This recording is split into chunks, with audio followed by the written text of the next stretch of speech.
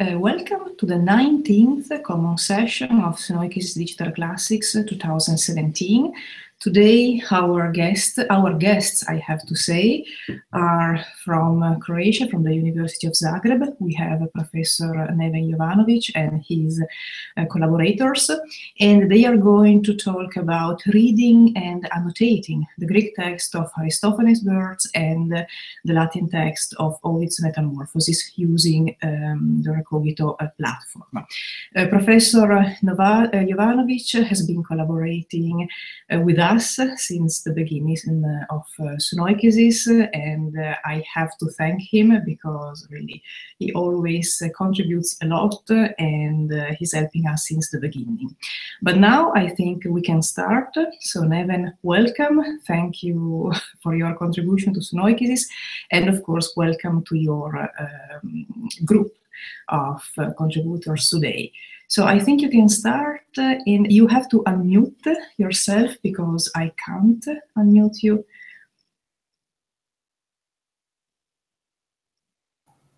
Okay, so welcome, Monica. I hope you can hear us. Yes. Thank you for being here. Thank you for inviting us to Sunoikisis. Now, here in Zagreb, it is summer already, and it is our last week of lectures, so we are almost done, and for my colleagues here this will be something like a final exam, but I won't be very strict here. So we are here together today to explain to everybody what we did over the semester. We have been, of course, we have been watching other presentations in the Sunoikisis, and we have been discussing them, and people had to write reports about them, but we had also a project of our own, and for this I've been lucky enough to have a whole group of talented students, which you will now be able to see. Some of them, I think there are some, yeah? We can't, the only thing is that we can't see you. You cannot see us? We can't see you. At all. Oh, sorry. No just wait a minute. Nije kamera ovako. Sad vidimo. Just a moment. Okay, can you see something now? No, I just see your picture from Google. What is happening here? Maybe try to switch on and off. Yeah, just a moment. I think you know. Okay. No.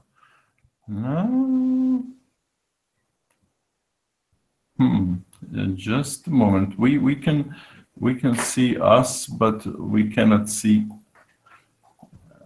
Oh, we cannot see you. Just let me see what I'll do. Just a moment. No problem. Take your time. These things happen. Yeah. So no problem at all. You can see them on YouTube though, so maybe that's okay. It's only in the Hangout, but we can't. Okay, no problem. So in YouTube it works. Okay, and yeah. What is happening? Can you explain? We can see you through YouTube, but we can't see you through the Google Hangout. Sometimes it happens. This is not the first time. So YouTube is recording this actually. Yes, and we can see you. Okay, then thank you. You will have to, Monica. You will have to look at the video later. Yeah, no, but I can see you via YouTube, so no problem at all. The important thing is that we can see your slides. So in YouTube, you are there. I can see the group. I can see. Okay, when we will be showing, okay, when we will be showing the slides, we will also check whether you can all see the slides and so on. Okay, so here is the group, and we will start by introducing ourselves. So, as Monica has said, my name is Neven Jovanović. I teach Latin and Greek at the University of Zagreb, and here are the students of their fourth year. Some of them are fourth year in Latin, some of them are fourth year in Greek, but they are all undergraduates still. They will introduce themselves now. Hello everyone, I'm Petar and I'm studying Hungarian and Latin language. Hi, my name is Mirna. I'm studying Latin language and Judaic studies. Hello, my name is Barbara and I'm studying classical philology. Hello, I'm Matea and I'm studying classical philology. Hi, I'm Florina and I'm studying pedagogy and Latin language. Hello, I'm Veronica and I'm studying classical philology. Hello, I'm Sandra and I study Latin and German language. Okay, so this is the theme. This is the theme that we'll be presenting to you today. What we did over the semester. We had a small project which included annotating 2 texts, one in Latin and one in Greek. But first, I will now give the Petar will introduce you to the texts. Oh, but let me show you the slides first. So now I'm turning over to slides, if everything goes well, of course. Can you see the slides? No? No, I can't. No. So let's see if, okay, other people. So the problem is my problem. Yes, it works. Sorry. Yeah. Now it's working. Yeah. So you should see the initial slide now, hopefully. And as I was saying, this is what we will do today. We have already introduced the theme, and now Petar will tell you something about the text that we have been working on. So Petar, please. Thank you. And show me when I have to change the slides. Okay, hello everyone again. I'm going to talk about 2 famous texts of ancient times. Our first text, The Birds, is a play by Aristophanes. He was an ancient Greek comic playwright who lived in 5th and 4th century BC. His plays are full of criticism of Athenian politics. The Birds were performed for the first time in 414 before Christ at the festival of city Dionysia. The play won 2nd prize. The main character here is Pisteteros, a citizen of Athens who persuades the chorus of the birds to build a new city in the sky. The city then gains control over communications between humans and gods, and at the end, even the gods have to submit to the power of the new ideal city. This comedy was written and performed during the Sicilian expedition, a daring Athenian move against the powerful Greek cities in Sicily. This episode of Peloponnesian War will end in a catastrophic defeat of the Athenians. And our second text was the first book of Ovid's Metamorphoses. Publius Ovidius Naso was one of the most famous Roman poets who lived in the time of Emperor Augustus. Metamorphoson Libri or Metamorphoses are one of his greatest works. This epic poem is divided in 15 books. It has 12,000 hexameters and approximately 250 different stories. Metamorphoses are about changes. In every story, there is a change of shape. It does not matter whether the characters who change are humans, gods, a whole world itself. Each of them changes their form and appearance to become something else.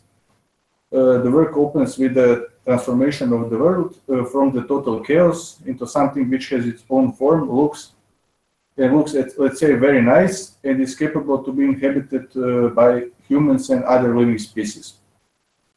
The first book of the Metamorphoses tells us that that there were 4 different ages in the history of the world, ages of gold, silver, bronze, and iron.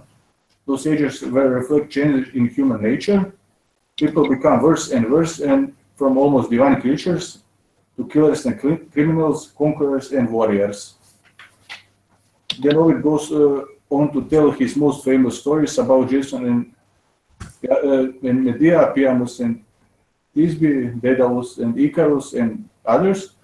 Metamorphosis strongly influenced Western literature and civilization, and not only painting and sculpture, but Shakespeare, Boccaccio, Dante, and, for example, Croatian Renaissance writers such as Marko Marulić and Petar Hektorović.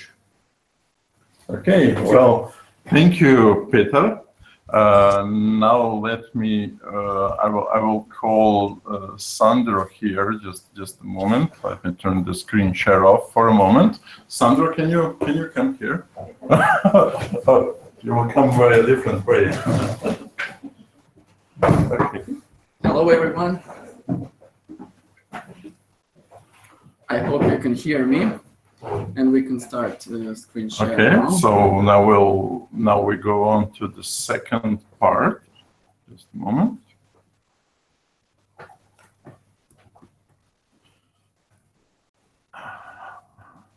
Okay. So you will be talking about the purpose of this experiment. Yes. Hello, everyone, one more time. I'm Sandro, and after Petar's introduction to the text we used as a research material, it would be quite useful to explain the purpose of our experiment and to give you some guidelines for an easier understanding of our presentation. First of all, I would like to show you how to work in a special program called Recogito that is available on the internet. As you will see, sorry. As you will see, we try to mark all the names that appear in the given text. At the beginning, that seemed to be easier than it really is. Step by step, name by name, we had to face up to the issues that were hidden behind all those names. As experienced linguists do, we had to find a way to organize all the results and to put them into sets. I can tell you that this was hard and satisfying at the same time. You will hear more about these problems and the way we solve them from my colleagues Mirna, Barbara, Florina, and Matea. And finally, since we are a part of academic community, we would also like to help and encourage our colleagues, other linguists, to use our research results as a base for potential research in this field. And now, please listen to my colleague Veronica. She will show you the main functions of this program Recogito by using the option screen share. Okay, Veronica, can you come here now? Just a moment. Okay.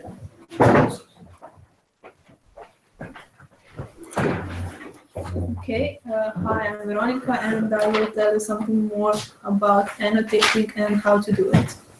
Okay, can we turn the screen share on? Okay. Okay, just a moment. So we start from the slide. Yes, okay. And now we have to switch to Recogito. We will switch to Recogito immediately. Just a moment. No, we need yours. This is yours. Okay. Yes. So you use the mouse and show us. So before we came here, you have to create an account or log in if you already have one. And the first thing you have to do is to upload a new text document, and which I did.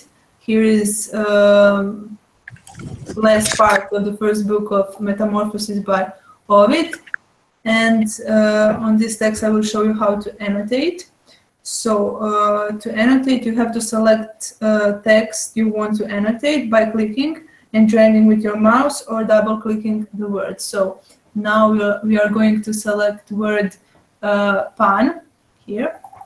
And now we can see this cloud that has three options how we want to annotate it: place, person, or event.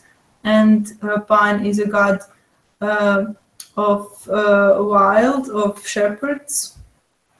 So, and pleasure and everything, and is associated with nymphs. So he is a person, and we can click person.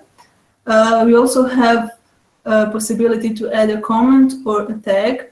So we can write something, which we didn't want to do now. Yes, which we want to do now. And you can also add a tag, for example, God. We can write and click enter. And now we have a tag. And if we want to confirm it, we click OK. And Recogito also has showed us this possibility to reapply this tag to every word pan in this part of the text. So if we want to, we can click yes or no. No. Also in this verse, which goes redeuntem cola licaio, panvidet hanc prinunque, caput precinctus acuta. We have also word licaio. It is a mountain in Arcadia. So it is a place, and as you can see, we can find it on a map. Usually, Recogito finds it itself by using automatic annotation, but now he didn't find anything. We can also search for it, but we won't do that now. And so we just confirm this place. So this is just basic information about annotating. You can also do much more with Recogito, and you can see that in our link. So you can also annotate images. You can export your data to different formats. You can invite other users, and you can choose between different levels of access. It can be just read, write, or admin even. So you have these options here, as you can see, but you can do all that by yourself later using tutorial. So this is just some basic information, and now. So Veronica, excuse me just a moment. So this is actually what we did. We were all annotating the same text. We were doing this all together. We were doing it on Ovid and yeah, we were sharing two texts, and everybody had the possibility to look at the text and to see what the other people have done and to discuss this. And we didn't use the comment field much, but what was important for us was to use the tags, and we will have the chance to speak about the tags. A lot to think about tags and the context of the words that we annotated, and more about the context will tell you my colleague Mirna. Later, yes, but we also forgot, Veronica. We forgot to show the one slide that you have. Yes, just a moment. So this is Veronica's slide, which tells you where you can find the tutorial. Okay, now we go to Mirna. Yes, just a moment. While I turn this back on to the Hangout. Okay. So Mirna, please. Hi, can you turn the presentation on? Oh yes, but first, I just wanted people to see that you are ready to give the presentation. Okay, now I will turn the screen share on again. Just a moment. Okay, here we are. You can change thank the you, slides. Veronica. Now I will be saying a few words regarding the importance of context. I would like to point out certain things that we must be careful with when we annotate these kinds of texts. In order to annotate them properly, we must look at certain words in relation to the sentence, the passage, or the complete text. For example, when we see the word Apollo, we can't right away annotate it as a deity, because when you have that word in a sentence like Maton Apollo, it is a different story, which my colleague Matea will explain in more detail later. We must also be careful with names that can mean two different things. For example, Terra or Phoebus, but more on that problematic will be discussed later by my colleague Barbara. Another situation is the one that calls for preciseness, for which the context is also needed. It is when there are names that can refer to more people, but in a certain context, they mean they refer to one person. We have two examples of that in one verse in Metamorphoses, in verse 390 of the first book, which goes like "Inde promethides plakidis epimethida dictis mulcet," or then Prometheus' son comforted Epimetheus' daughter with quiet words. So if we have, for example, Promethides, i.e. the offspring of Prometheus, who are Deucalion and Aidos, if this name, Promethides, refers to only one of them, we should comment on it when we annotate that proper name in order to be precise. In this passage, Promethides was a reference to Deucalion, as this passage revolved around Deucalion and Pyrrha. And Epimethida, which means the offspring of Epimetheus, who are Pyrrha, Epira, and Prophasis, were here clearly refers to Pyrrha. The last thing I have to address regarding the context is the option in the Recogito program, which allows us, when we annotate a certain person or a place, to automatically annotate the same word throughout the whole text. We can see now that although it isn't wrong to do that, we have to check the context of automatically annotated names to see if they aren't inaccurate. That was it for me regarding this topic. Now my colleague Barbara will take over with her part of the presentation regarding problems we were facing with nouns and adjectives. Okay, well, thank you, Mirna. Just a moment while Barbara is coming up. Are you sitting comfortably here? Yeah. Okay. So please. We can move slides. Okay, just a moment. I will do the screen share and you give orders.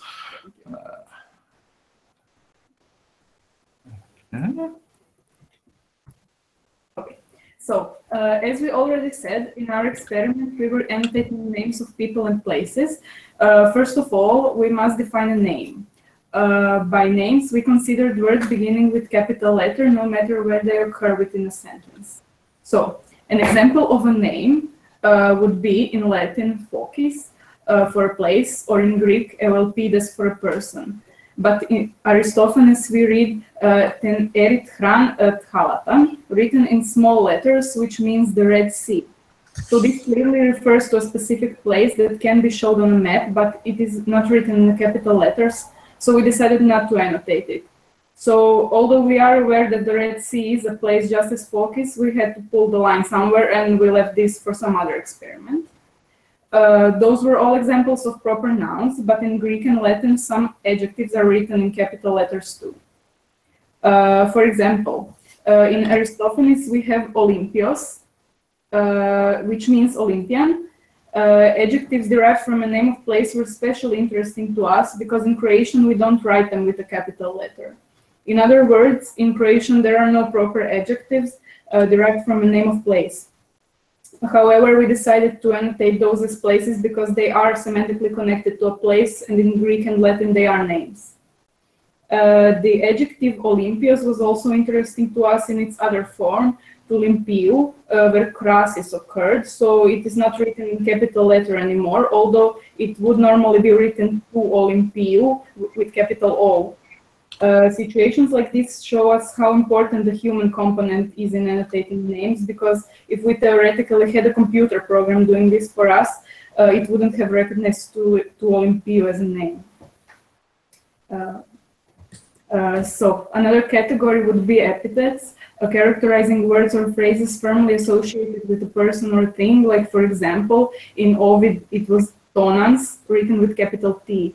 Tonans stands for Jupiter tonans, meaning thundering jaw, but in this place in the text the word Jupiter is omitted. Given that it is well known that tonans is paired with Jupiter, we are annotated this as a name, and this is why those options Veronica mentioned earlier were very useful. You can simply add a comment or a tag saying that tonans refers to Jupiter.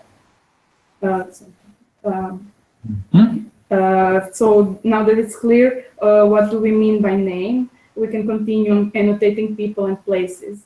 For example, in Aristophanes, we have Sophocles, and we know that is definitely a person, a 5th century BC tragedian. As for a place in Ovid, we have, for example, the word Parnassus, which is a mountain located in central Greece. Okay, so those were both examples where it's clear whether it is a person or place. But let's look at lines 157 and 58 in Metamorphosis. So now I should. No, not yet. Not yet. So the line goes like this. Per fusam multo natorum sanguine terram. In maduisse ferunt calidum quanimasse cruorem. And the translation would sound something like this. They say the earth was drenched with blood of her children and gave life to warm blood. So here the author says the earth, which is a place, was drenched with the blood of her sons, as if it is a person. Ovid gives the earth human characteristics, so technically it would fit both in category of people and places. So what do we do here? Do we annotate the earth as a place or as a person? So let's now look quickly in Recogito. Okay, just a moment. This is my part. Okay, thank you. So luckily, Recogito allows us to annotate the same word both as a person and as a place. So here it is, Terra. We click on Terra and we annotate it first as place and then as a person. And as you can see, it is now marked as a boat. And another question that we can ask ourselves when we have this situation is if we want to annotate Terra on the map, if we want to mark it, where would we annotate it? But more about that problem, the problem of real and fictional characters and places, you will hear from my colleagues Matea and Florina. Okay, well, thank you, Barbara. Just a moment now while we change speakers. Okay. Okay, thank you, Barbara. Now I'm going to tell you something about next step of annotating persons and places.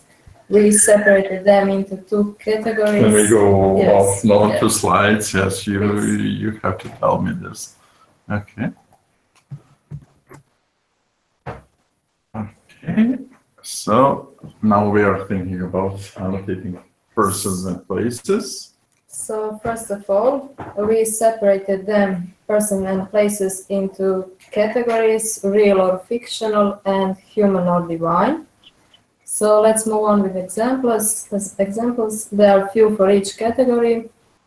First example in Greek language, gar katophagastis allos eklonimos, which we translated into English. Is there another glutton besides Cleonimus? So here we have Cleonimus. He is a human and real person, often ridiculed by Aristophanes, but in this context, he is described as glutton and coward. Please, next slide. Next examples present divine and fictional characters. In Greek, O Herakleis touti, typotesti tot herion. Or in English, by Heracles, what a creature. Or another example, Maton Apollo Gomenum, by Phoebus Num. Here we have Heracles and Apollo, who are gods, but as Mina said, we have different case here because they are not mentioned as divines, but as a part of an exclamation. And please, next slide. And last two examples present real places. in sentence epikechodos egoge phasianikos, or in English, I'm a cripple from the land of the pheasants. Word phasianikos is an adjective and also a name or real place in Colchis. In this example is mentioned as name for bird pheasant. And final sentence in Greek, Potie netust heus, hosukidon, bdelito maiton lepreon apo melanthiu. Or in English, by Zeus, I could not look at Lepreon without disgust because of Melanthius. So here we have word ton Lepreon, which presents a real place Elis in today's Greece, but in this example is mentioned in comical context because Melanthius was infected by skin disease like leprosy. So we have here some kind of funny etymology between these words, ton Lepreon and Melanthiu. And it will be all from me. Now we'll continue my colleague Florina.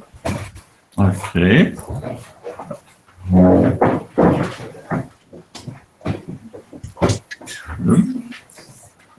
Florina, please. Thank you. Hi, I'm Florina. Please move into slides. Okay, so I turn it over immediately. Just a moment.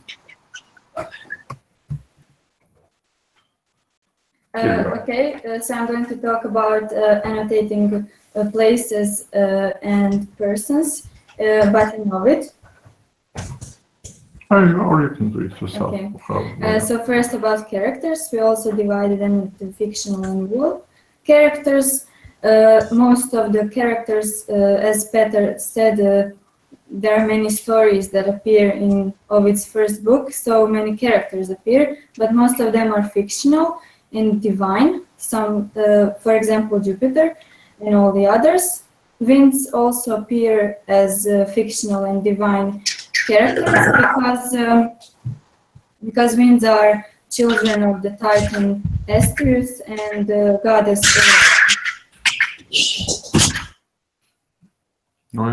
Sorry, hello. Do we have some problems?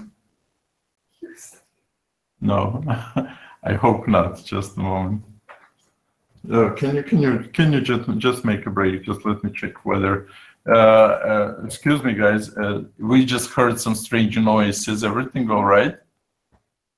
Yeah. Okay. Okay. Thank you. Thank you. We go on.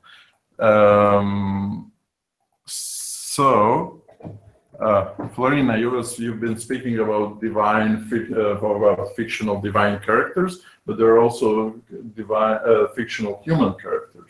Yeah, there was one of the few fictional but human characters. It was Lycaon, and he was mentioned in the first book as a person, as a human who, like all the other humans in the in the Iron Age, wasn't respecting the gods, so Jupiter was mad and turned him into wolf.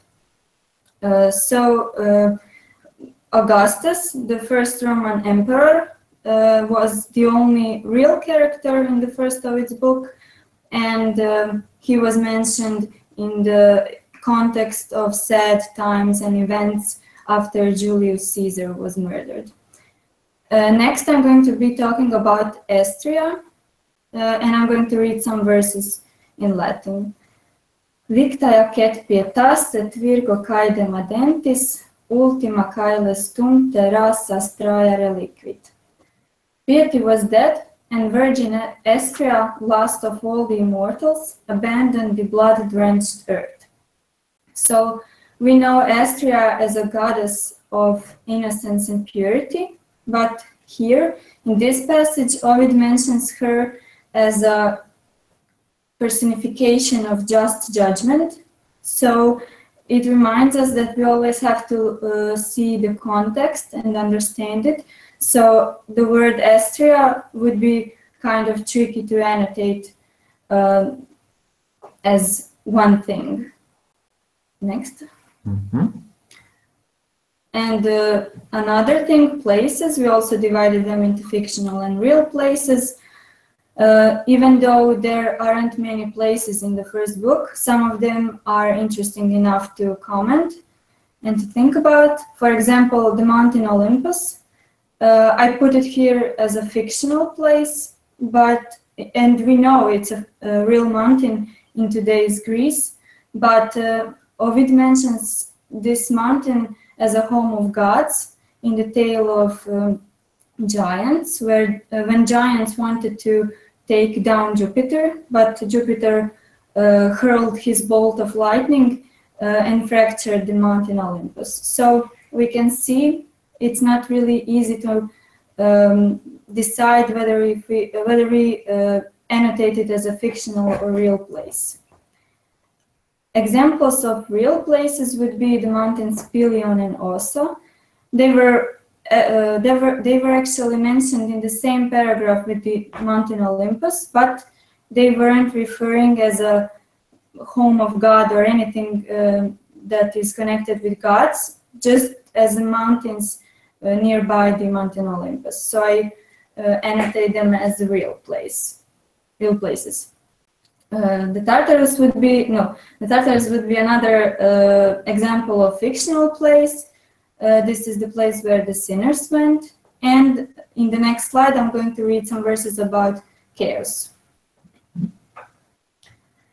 Ante mare terras et quategit omnia caelum, unus erato to naturae vultus in orbe. Quem dixere chaos, rudisindi gestaque moles, nec qui quam nisi pondus iners congestaque odem. Non bene junctarum discordia seminarerum. Before there was earth or sea or the sky that covers everything, nature appeared the same throughout the whole world, what we call chaos, a raw, confused mass, nothing but inert matter, badly combined discordant atoms of things, confused in the one place.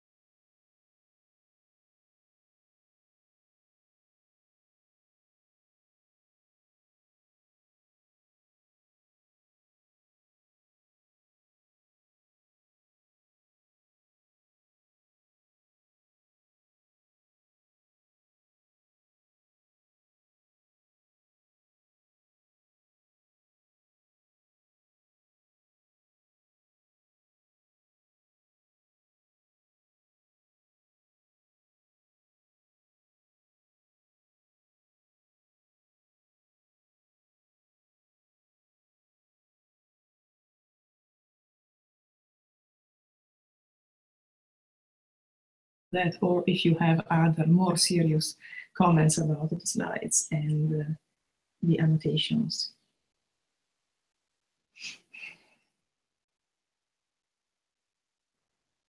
Any comments from our participants?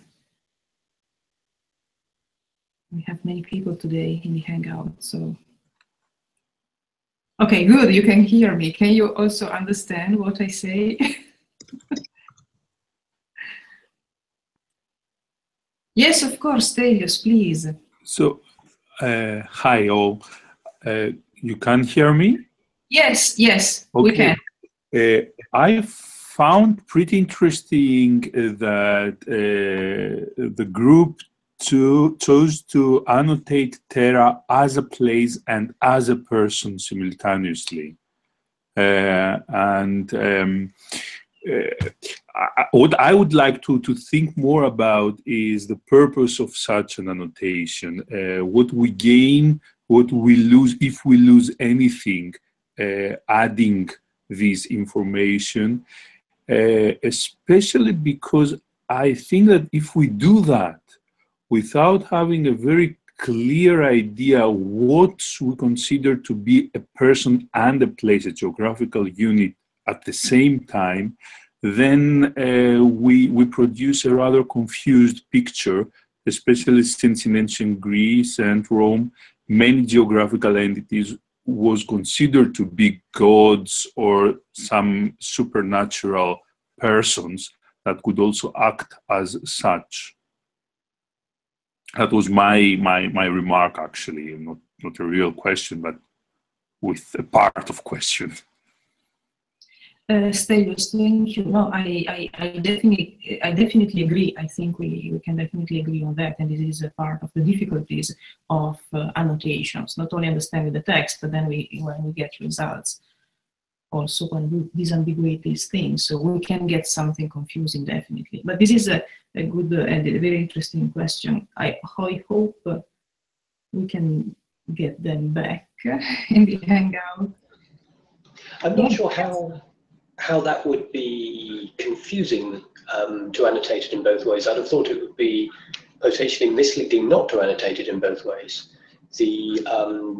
I guess the only thing I can think, the way I can think that would be confusing would be if you annotated independently as a place from as a person without any indication that it was both. So if you were looking at one, I just see Neven Jovanović back. Sorry guys, tell me, where did you lose the connection? Where were we when we lost it? You had just got to the end of the slide with the quotation about chaos. Ah, with the quotation about chaos. Oh, sorry. I hope you had a good time. We have interesting. We have interesting questions for you at the end of the session. So we discussed. Yeah, okay. We had let me do this. So I will now repeat the summary because I tried to make a summary of what we have learned, and then if there is a question for Florina or for anybody, you can ask us. Okay? Yeah, but if you still have slides, so we still have until 6 p.m. Yeah. And yeah. This is what I want to do now. Okay. Okay. Okay. Good. So so we have been speaking about the chaos, and now we will go to the summary and to conclusions. Just a moment.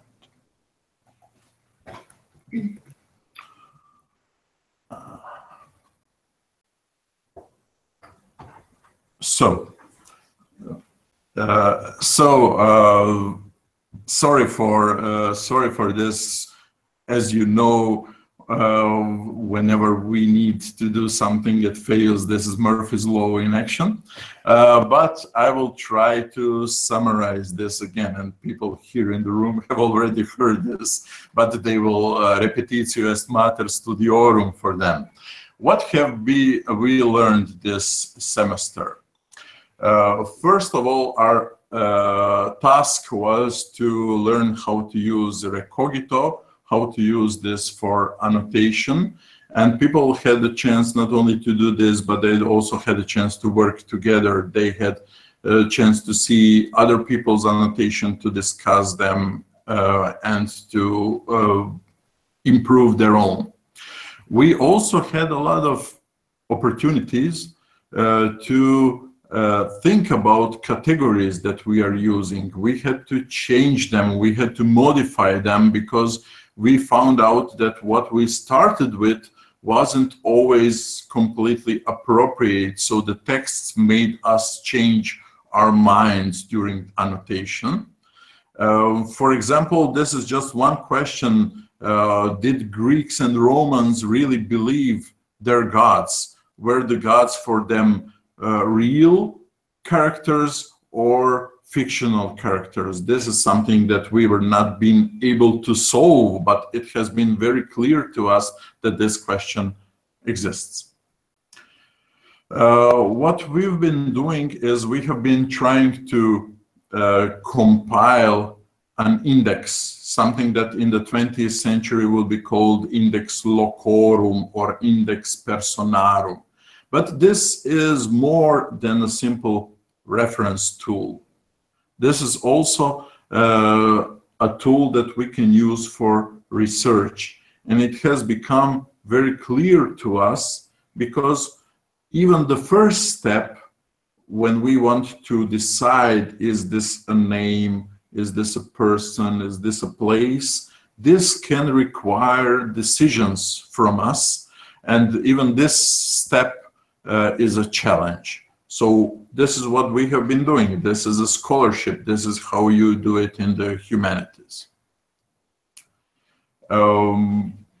We also saw that our situation was a bit more complicated because we have decided to annotate works of art. We have decided to annotate creative works, metamorphoses and the birds, where people and places are all the time moving between the real space, so to say, and the fictional space.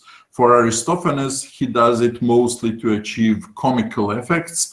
Ovid wants to achieve something else, perhaps, but we see this same oscillation, so to say, the same movement between the real and the fictional already on the level of the names of people and places. What was important is how do we know, how do we see when something has moved between the real and the fictional? Of course, we know this from context. And this is why people have stressed today the importance of context for deciding whether something is a place or what kind of a place is it, and so on. At the same time,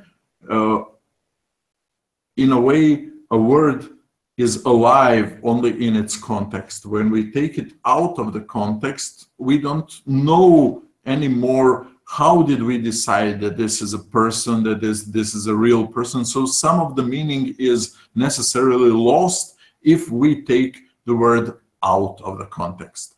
And this is how our index differs from the index locorum of the early 20th century, because we are doing the indices without going away from the text. This is what Recogito makes possible. And now it is the time, and this is my opportunity to thank the team, people who have spent the semester here, not only listening to all of your presentations, but doing their own research, doing their own work. This has been in the order of appearance: Petar, Sandro, Veronica, Mirna, Barbara, Matea, and Florina. And we have been doing this in Zagreb, in Croatia. So we have been reading Ovid and Aristophanes, not here, not in this place that you can see on the photo, but slightly to the south of it. Okay, well, thank you. So now we are ready for your questions. Neven, thank you very much, and thank you all for the presentation. In the end, we lost a few minutes, so don't worry. And these things happen. happen. So as I said before, we love technology, but sometimes technology fails. But anyway, so it was a great session, really, thank you. And I think we have interesting questions, because when we lost you, we started discussing a bit, given that you presented very interesting and difficult text, I have to say. And we have interesting notes and questions by Stelios and Gabby.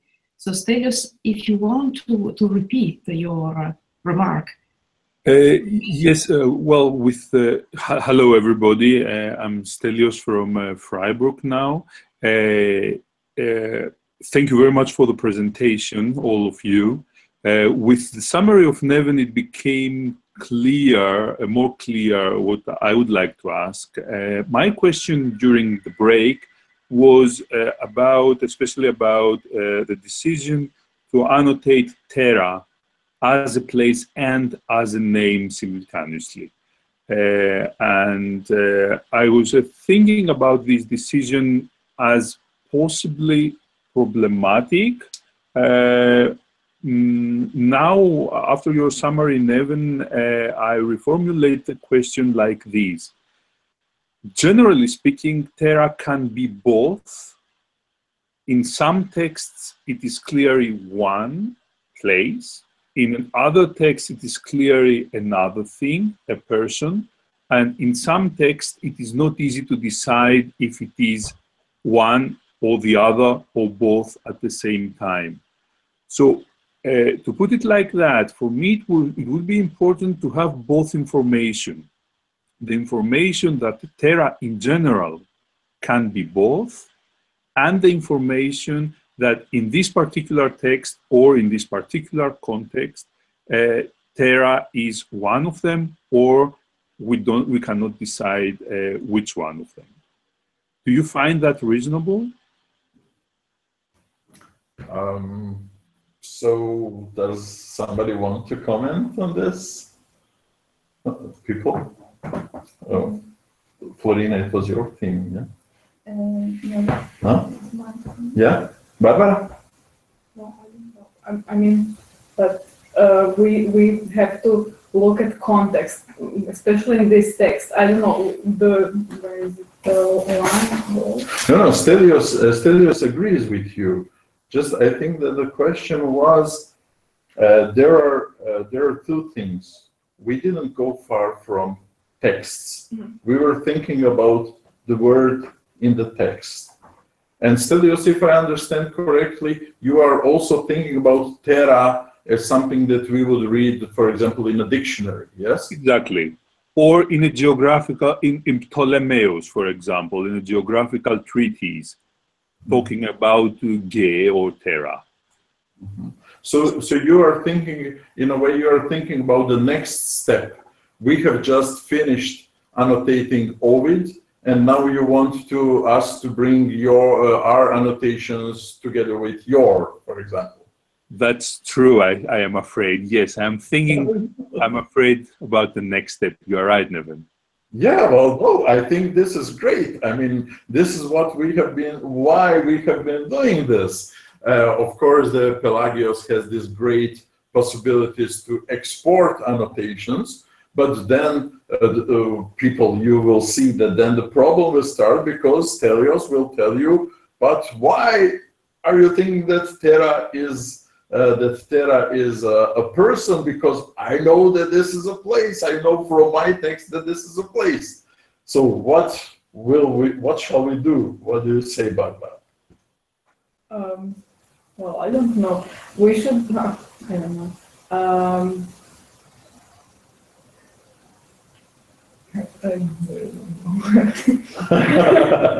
We should tell Stelios, yes, what is good for your text is not, perhaps is not good for our text, but Stelios is also thinking that we will have to somehow to think about some place, some meta annotation which will connect both his case and our case. What do you think, Stelios? Sorry, to put it like that, the interesting thing for me would be to have these three different pieces of information. The first one is the contextual meaning of Terra. The second one is the abstract possibilities of meaning of Terra in all texts whatsoever. And the third piece is metadata about a specific text or a specific context that allows me to connect meaning of Terra with metadata about text or context and find out distributions according to specific parameters or and see their patterns. And for the matter of fact, the most interesting cases, of course, are the cases where we cannot decide if it is place or goddess or person, and we have, of course, to take account also of these cases. So this is what I'm thinking as the next step of combining information extracted from specific contexts in order to combine text or data with each other. Yes, I agree with you. I think that simply being able to say that this is a simple case, and you have seen this, who had this, I think, so we have shown today that some of the cases are very simple. So clearly, some of the names represent people, and these are real people. Some of the places are the real places, and that's no problem. But some of the situations are more problematic, and for us, this is a start. We can say, let's put everything that is simple on the one side, and let's put the problematic things on the other side, and now we can say how those two piles of names are different. This is what we would be doing. But if I can add something, so for example, we have been discussing this a lot. Also, when working on the CTS architecture. Now, I don't want to discuss about technical details, but Neven, you know the CTS architecture. Basically, this model allows us to cite and to point precisely to text and to words. So when we annotate one word, so we have a CTS URI, an identifier for a specific word, in this case, a proper name, you can say. Then we can associate, connect to this word, this identifier, different metadata, definitely, depending on the context. And then we can produce different, how can I say, indices also, because of course the same proper name can have different roles in different contexts as a geographical name or as a personification. So this is something that makes sense. And in the end, the model is not so different from the traditional model of, especially of indices produced in the 19th century, where we have disambiguated indices in our works, where at the end of the editions produced in the 19th century, because after that usually we have just indices with both geographical names, personal names, and so on. But in older editions, this is at least in my experience, what I'm seeing now, we have specific indices where editors specify the role of a specific proper name in a context. I don't know if this makes sense. Maybe I'm referring to this data model, which is the CTS site architecture, and we are thinking about that. So we start by producing identifiers for each word, and then we can attach to them different metadata. So Monica, I agree with you. I think that what you have seen today is a group of people preparing some material, but the real life of this material starts in a way when our annotations start talking to other people's annotations. Of course, they won't be talking themselves, but it will be again us doing the analysis, and we will be able to ask questions. And this is why we have chosen two different texts, because now we can say, okay, are the places and the persons in Aristophanes different from the persons, not which one, persons and places, but how are those mentioning of names different in Aristophanes if we want to compare it with Ovid. And this is not something that we would usually do, and perhaps this is a crazy idea, but we can also compare texts which are more similar. We can compare texts from the similar periods, from the similar genres, and so on. And we can do this, for example, if everybody involved in Sunoikisis did their own annotations, then we now have possibility to put this all into one database and then to query, to question this database together. And this is what I've been thinking about when I mentioned interpretation. And this is what you've been speaking about, if I understood you correctly. Yes, exactly, and I totally agree, Neven. This is not a crazy idea, not at all. And again, so here I'm discussing both about questions concerning the interpretation of text and also technical aspects, because we have been working a lot also on producing data models and so on. But definitely, in the end, this is a problem of aligning different texts. In this case, we have Aristophanes and Ovid, and so we can align the text and see the differences. So again, we can do that, aligning them and then adding different interpretations.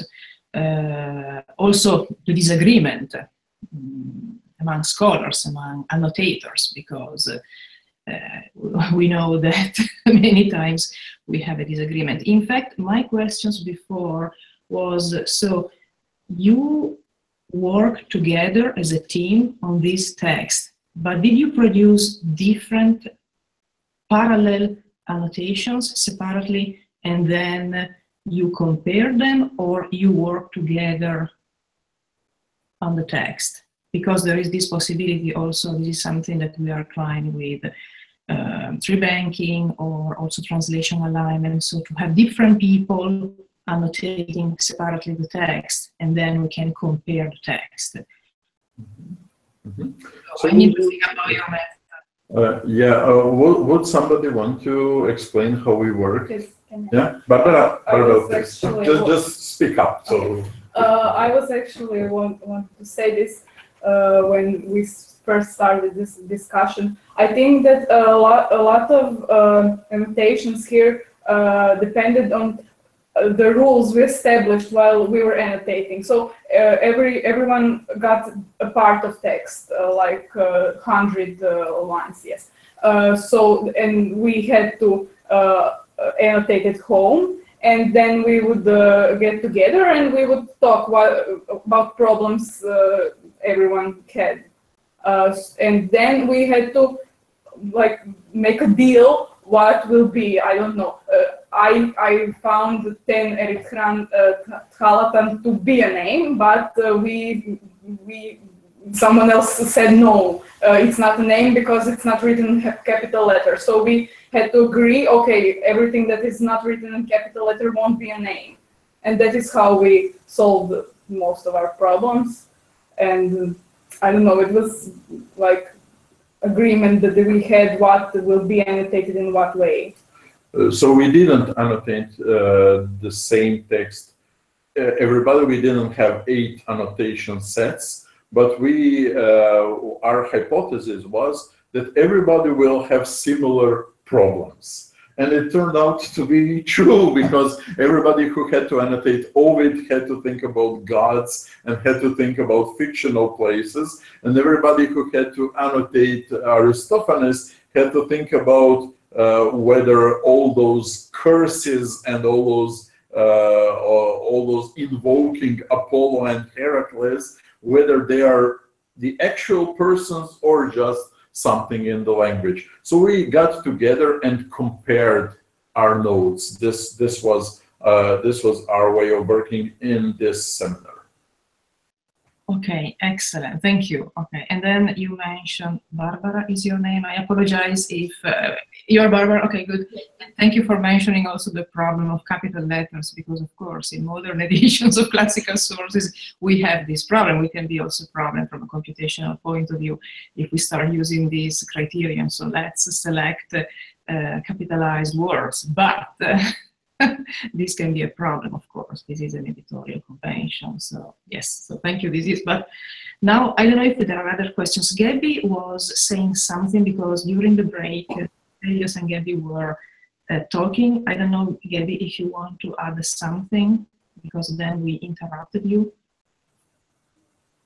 No, I think Stelios covered what I was saying in his re-summary of his question. I think the only thing I would have added to that discussion, going back briefly, is the importance. There's two things that are equally important if you're attempting to disambiguate a word like terra or a word like skamandros, say in Homer, which is a river but also a god.